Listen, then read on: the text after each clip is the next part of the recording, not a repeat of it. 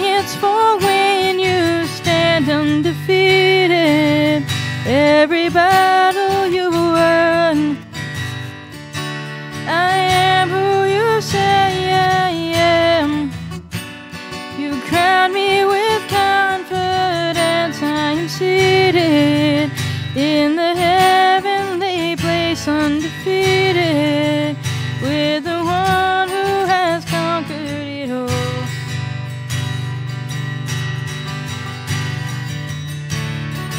Now I can finally see it. You're teaching me how to receive it. So let all the striving cease. This is my victory. You are my champion. Giants fall when you stand undefeated. Every battle you won. I am who you say I am. You crown me with confidence. I am seated in the heavenly place, undefeated, with the one who has conquered it all.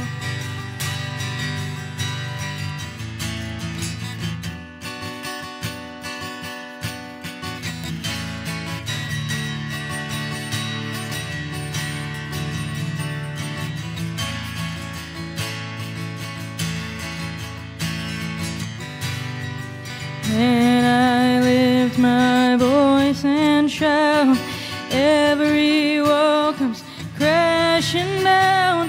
I have the authority Jesus has given me.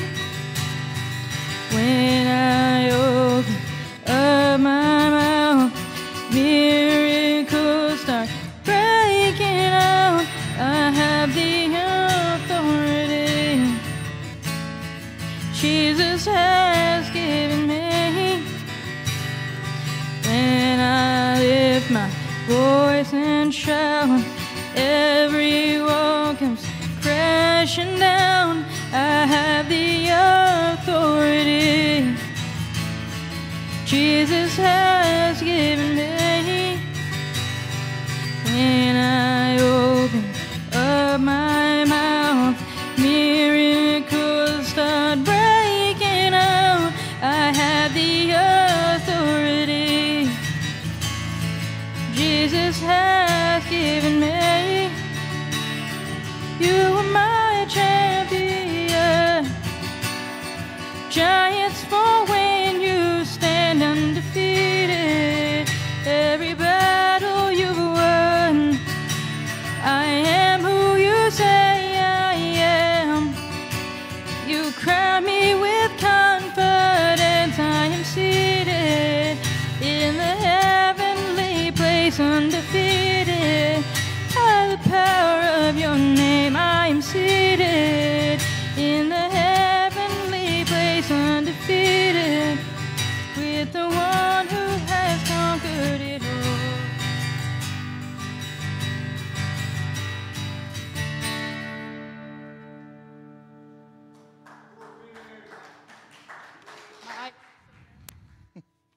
Good evening, guys. I am Brian Jody. I'm the college pastor here at A&M United Methodist Church. I'd like to welcome you to worship tonight.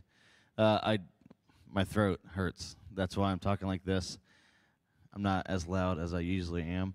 But one of the things that we do here we try to do every worship is to have a student moment where they have seen God this past week. And we have a student this week.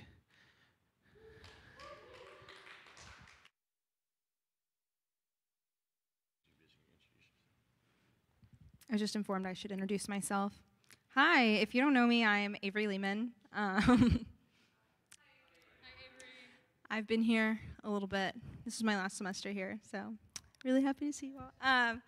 So my moments are a little bit selfish because they apply just to me, but the places that I've seen Jesus in my life recently, this has been a really tough semester for me, and like I lost my job, and so I was like stressed about finding one. And then out of nowhere, I just applied for this job that I didn't think I would get, but I was offered a job in Houston. So I've been working in Houston on Fridays now. They actually offered me to like work remotely while I'm still in college, and then work in person on Fridays. And then I have a job for after graduation. So I'm moving to Houston next semester, and so like it's been a huge blessing. Yeah. And another moment that I saw Jesus today, or I felt like Jesus was working in my favor today, I'm in a class that is photography in the Hispanic world, and it's completely in Spanish. And I had a presentation today, and usually the teacher just like roasts the heck out of us. And so I was like really worried about getting up there, because I was like, I'm doing this in another language, and I'm having to like take photos and present them to the class and like explain these like complex like concepts in Spanish. And she told me my photos were buenísimo. And so I was like, woo! So it's been a good day. It's been a good semester, but that's where I've seen Jesus.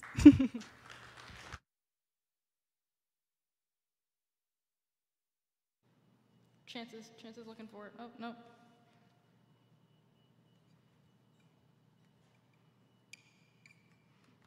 Continue worshiping with me.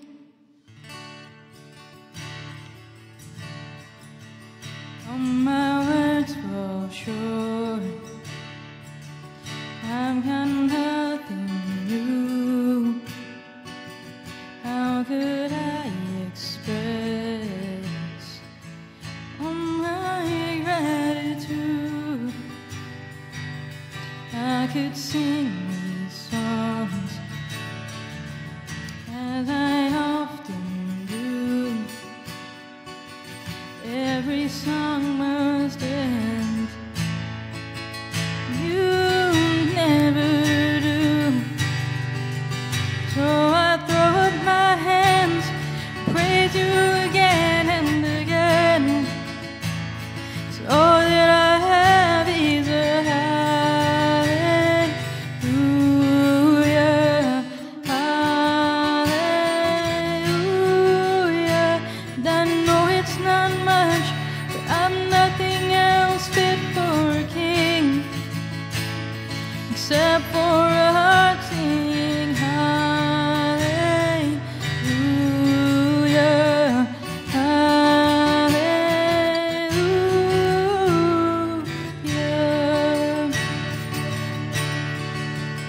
I've got one response.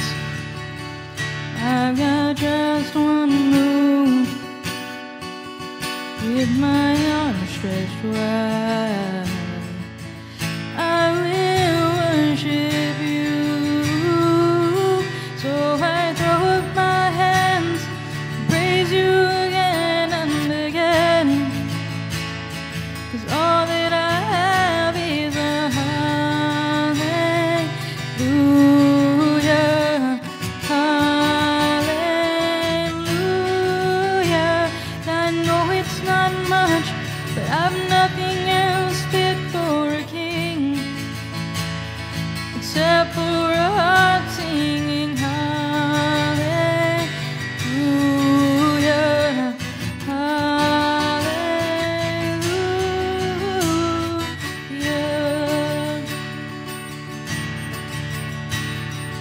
Come on, my soul, oh, don't you get shy on me. Lift up your song, 'cause you've got a lion inside of those arms.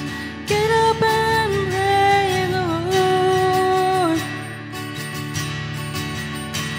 Oh, come on, my soul, oh, don't you get shy on me. Lift up your song, 'cause you've got a lion inside of those arms.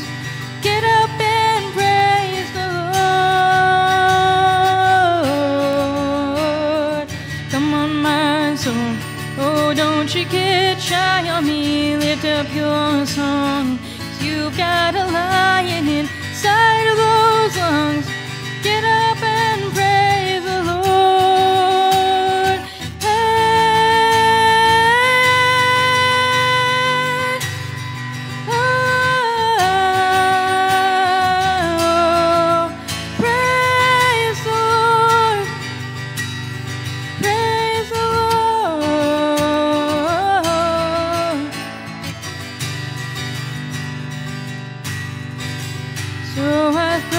my hands and praise you again and again. 'Cause all that I have is a hallelujah, hallelujah. And I know it's not much, but I've nothing else fit for a king. 'Cause all that I have is a hallelujah, hallelujah.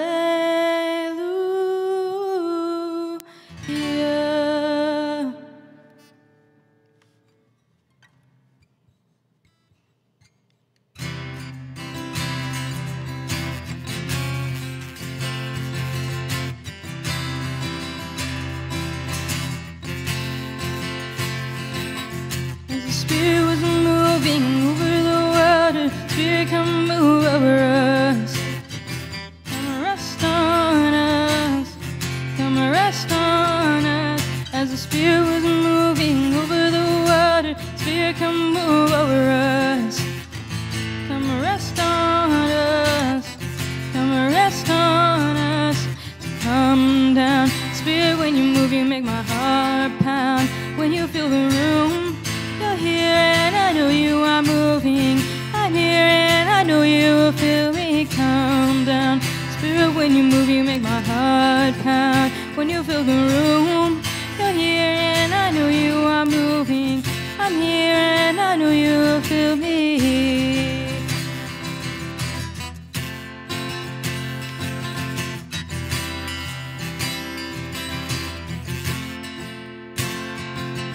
As the Spirit was moving over the water, Spirit, come move over us. Come rest on us. Come rest on us. So fire and wind, come and do it again. Open up the gates, let heaven on in. Come rest on us. Come rest on us. So come down. Spirit, when you move, you make my heart pound. When you fill the room, you're here and I know you are moving. I'm here and I know you will feel me. Come down. Spirit, when you move, you make my heart pound. When you fill the room, you're here and I know you are moving. I'm here and I know you will feel me.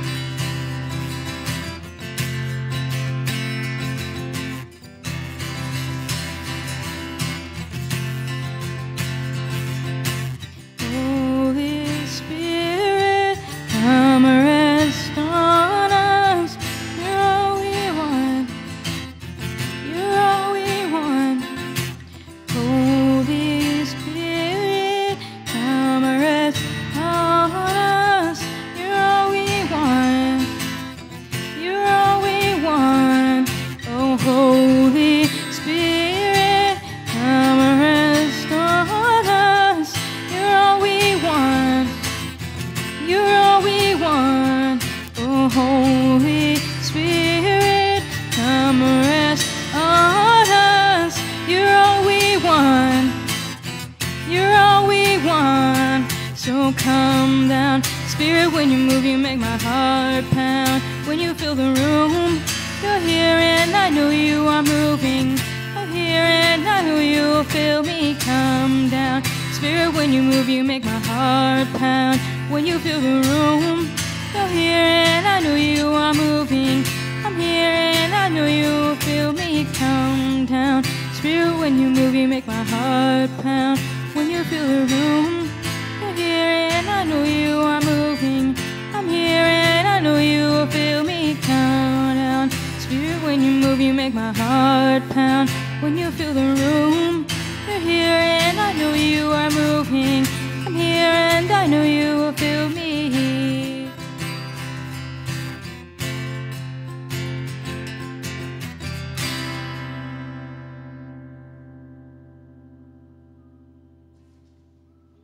You can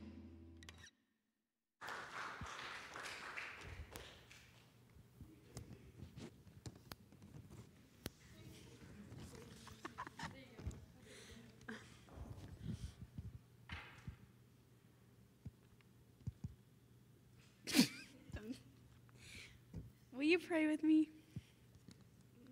Dear Lord, thank you for bringing us here tonight, even with all the chaos going on in the world. Lord, I ask you to open our hearts to soak in the message that Brian has prepared for us. Amen.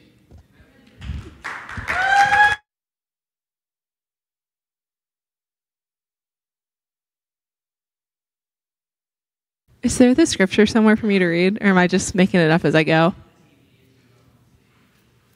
Wow, so cool. Okay. It's actually not on the TV, so I'm going to come. Oh, gosh, I'm going to come over here. All right, our scripture reading. No, that's okay. I'll read the screen, unless you want me to read the Bible. Okay, I'm going to read the screen because that font's bigger. Hi, guys. So our scripture reading for tonight comes from the book of James, chapter 2. It is, my brothers and sisters, do with your acts of favoritism really hang on. I'm so sorry, y'all.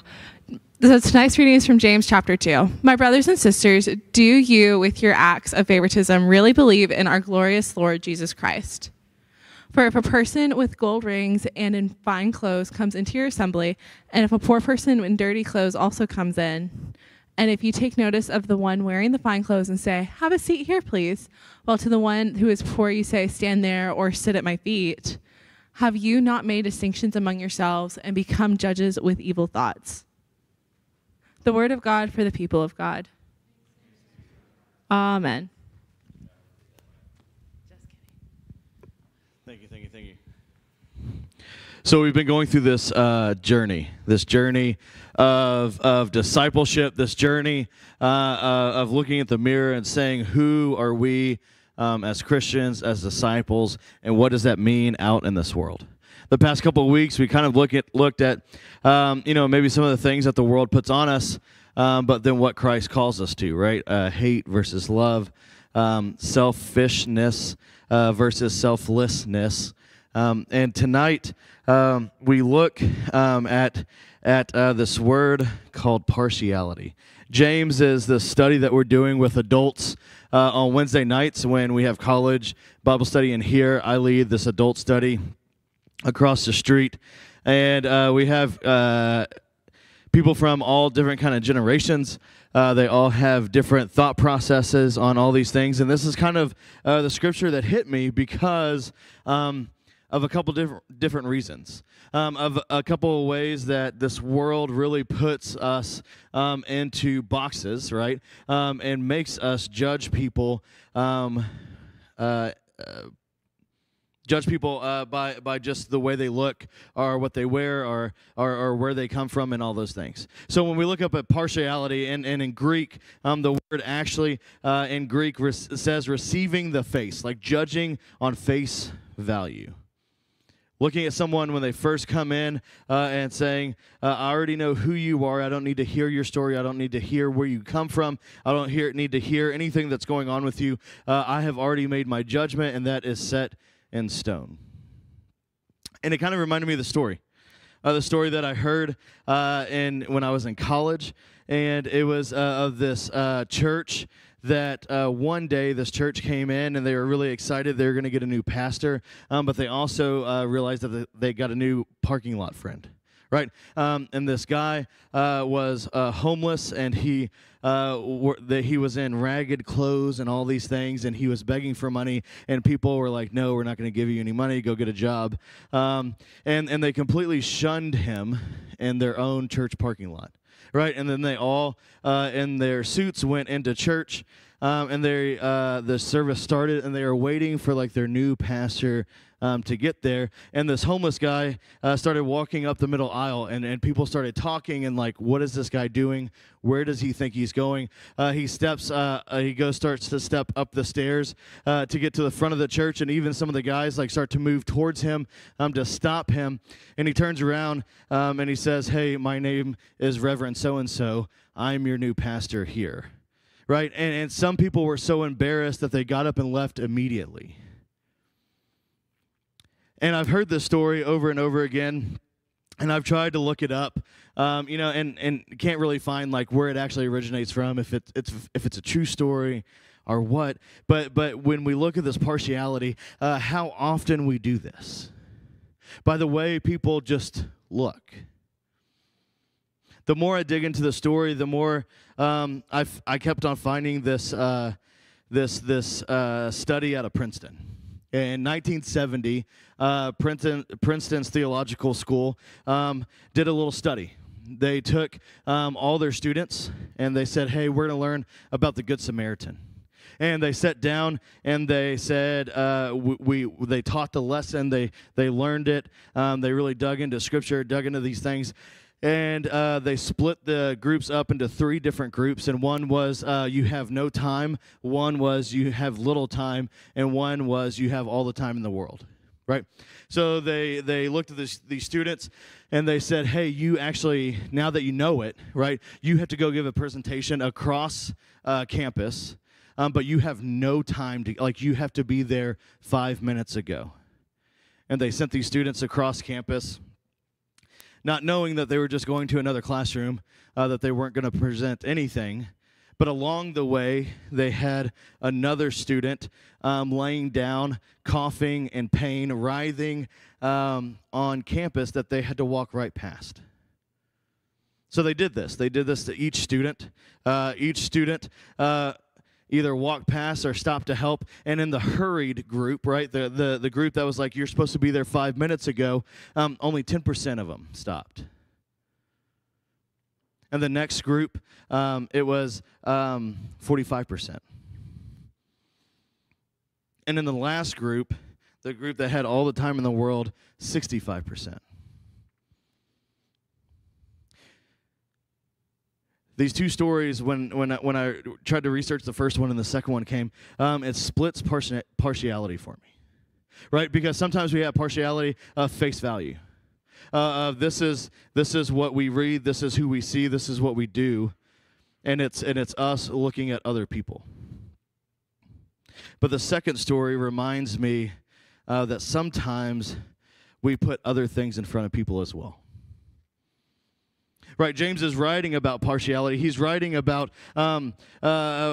he's frustrated at the Pharisees. He's frustrated at the people that are around him because he's seeing that people that are worthy are only people that are wealthy, and that's not okay, right? Because he is trying to get through that we are called into this world where we are all accepted by this amazing God. Yet he's looking at the church, he's looking at people, he's looking at people who think they are following God and saying, and giving out favor to those who they can get something from, and those that they deem less worthy to sit under their feet. And we see that in our society all the time. We see rich and poor. We see in and out, we see friends and strangers. In and out. I think that's what the church struggles with. Because we come to worship, we come to the space that has 4 walls, and we buy into it. We have this thought process that if I come here enough, if I show up enough, that this is mine, and I get to own it. And then someone new comes in, or someone from a different walk of life, or someone that believes different, or someone that maybe has said something bad to us, or maybe someone that has frustrated us, or maybe a roommate of ours, and they come into our space and they say, no. This is ours. You need to go somewhere else. And the church has this history. Right, this history of looking at James's words, hearing the scripture and saying, no, we still struggle with this. We see this throughout the week. When different people come into our space here, it's our space. And we struggle with people maybe just taking a coffee to go, or maybe just taking a Coke and walking out. What James is calling us to is this impartiality, that there is no us and them, that there's us and we are part of this body of God, that we should all be supporting one another. And if we're not hearing this word and we're not doing what it says, then we are broken. We are breaking this law that has been around forever. Partiality. Partiality of worthiness. Who is worthy and who is not worthy? See, the Pharisees, they took the law and put it above the people. They thought the law was the most worthy thing that they could ever do. They can check as many boxes as possible, and if you did that, you were worthy. But if you were lame, if you were sick, if you were blind, if you needed anything, you were not, because you couldn't check the boxes. They put law above God. And when they put law above God, they worshiped the law. What James is saying is that we need to look around. We need to see the people for what they are, God's creation. And when they walk into our lives and when we walk past them, say, you are actually worthy of everything that I am worthy of. Sometimes we put our own schedules over people. Sometimes we're so busy with school, so busy with grades, so busy with just regular day life, work, whatever it is, and we are the students on that Princeton campus. We walk past someone that is obviously hurting. We walk past someone that is obviously in need of God stepping in with flesh on. And we have these moments. But we say, oh, man, I really have to get to class. Oh, man, I really need to get home and study. Oh, I don't know how much this is going to take from me, so I'm just going to ignore it and walk past it.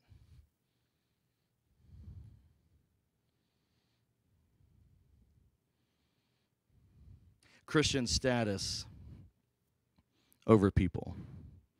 We are so holy, we look down upon you. This is something that the church has always struggled with. You know, Stanley Hauerwas is a theologian that I loved to read, and he's one of those guys, I think I've talked about him before, that he wanted to take Bibles out of churches.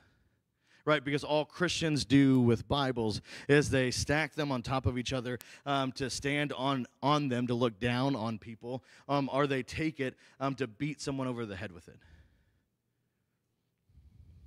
Worthiness. Instead of opening it and reading those words and looking at ourselves, we use it to push people away. James isn't a light book. James is 5 chapters, and this is maybe the easiest digestible that James can be. But I think it's so pertinent to where we are in life right now.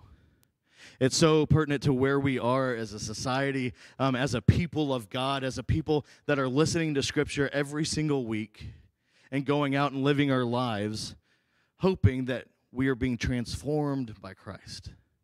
That we are seeing the Scripture and it's transforming us. And we're not falling into the same pitfalls. That we're looking at this kingdom of God and that we are living this kingdom life. That our status isn't in this world, it's in God's kingdom that He calls us to. James goes on to verse 8. And it says, you do well if you really fulfill the royal law according to the Scripture. You shall love your neighbor as you love yourself. This royal law that's been around since the beginning. Right? That when they sat down and they came out of Egypt and they started building this people of God, these Israelites started figuring out who God was and building this relationship with them. And God sat down and said, you know what, you're going to love me with everything that you have, your heart, soul, mind, and strength. And you shall not take vengeance or bear a grudge against any of your people, but you shall love your neighbor as yourself, because I am your Lord. And we messed up. And we continue to mess up, and we continue to mess up until God says, you know what? I guess I got to come down.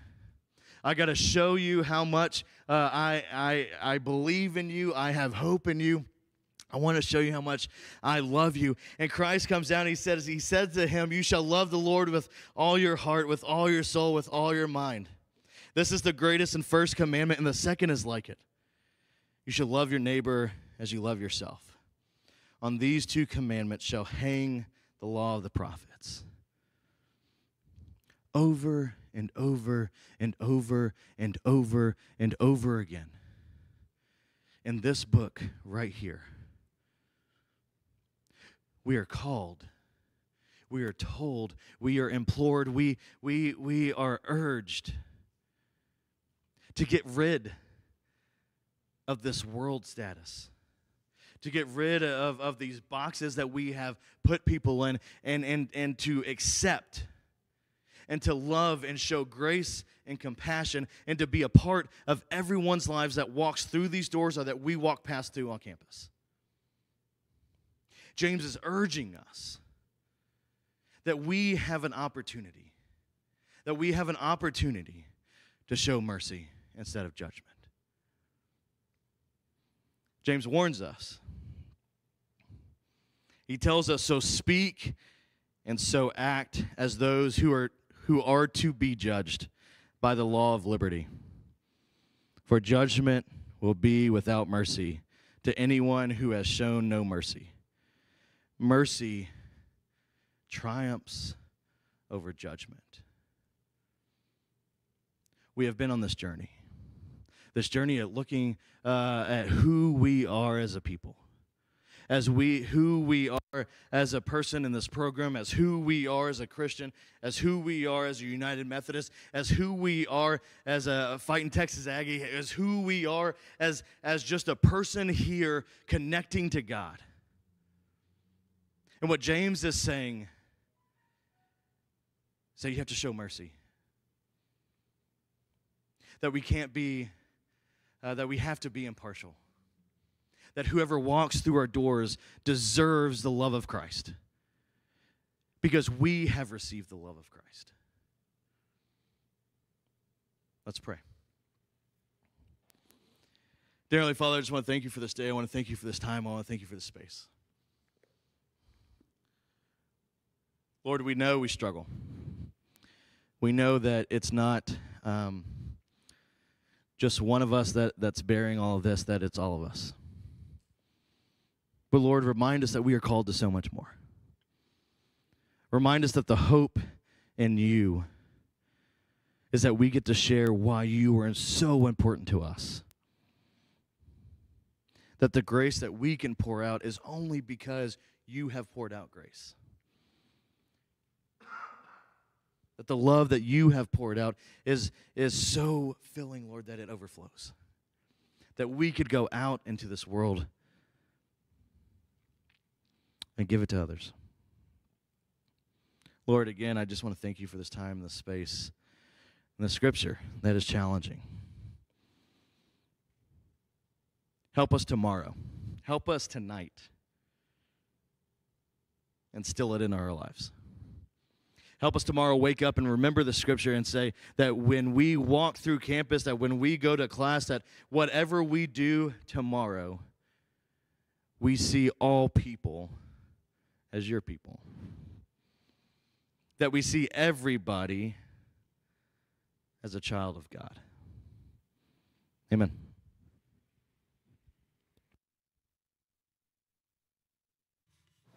I invite you to stand with me as we sing our last song.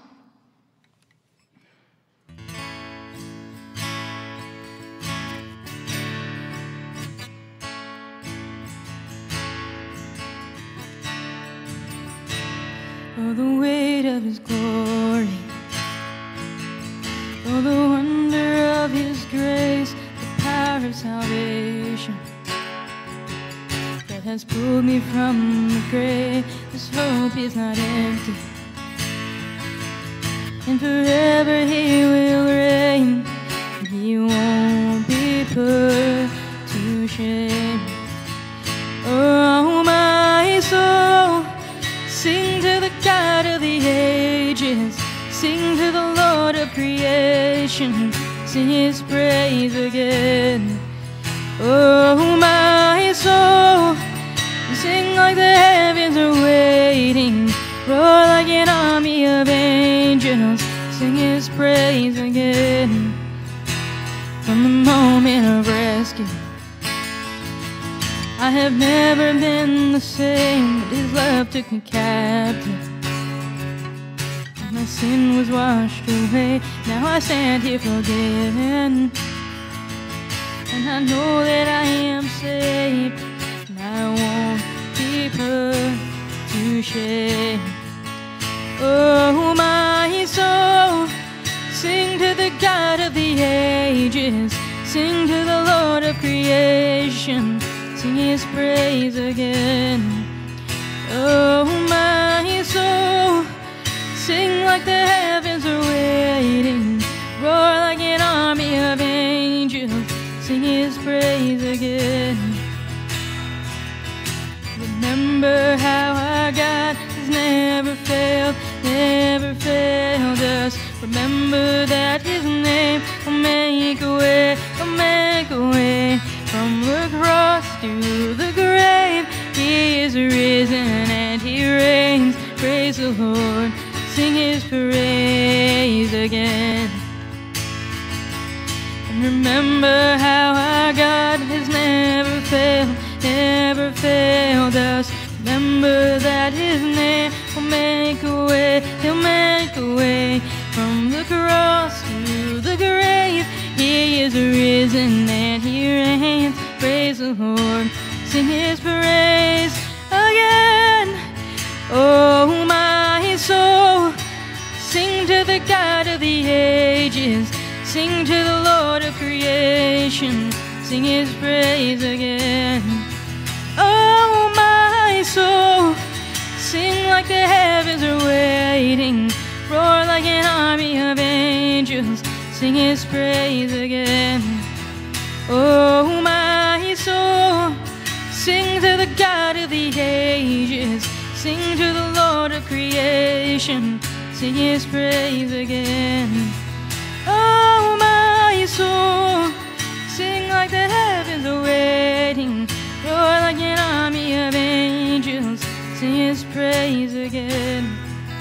Sing his praise again. Oh, sing his praise again. Oh, sing his praise again.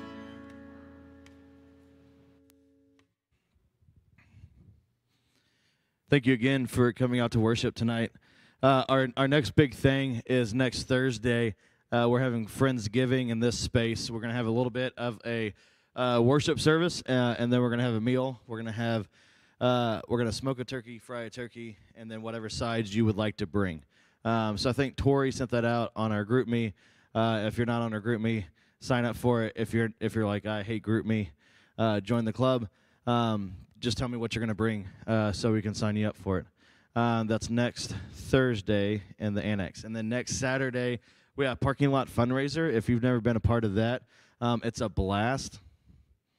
But we have it. Well, okay, fantastic. Yeah, thank you for saying that. No. So I know that the Meat Men, Jacob Mathis is in charge of that. They want to do like a big smoking thing that they're going to smoke some food for everybody that parks in our parking lot and our guest lot and the Wesley lot and all that stuff. So if you want to come to that, that's Friday night into the next morning. We're selling spots from 8 a.m. Until game time. So there'll be more information about that to sign up for that and stuff like that if you can. But as you go from this place, as every week, wherever you go, if you go to Northgate tonight, if you go over to Wesley tonight, if you go home to study, if you're heading out of town, wherever you go, you are called. You are called to be impartial, to see everybody as a child of God, to see everybody as worthy of the love of Christ. So go knowing that God goes with you. God goes before you to show you the way, beside you to befriend you, behind you to encourage you, above you to watch over you, and within you always to give you peace. Amen.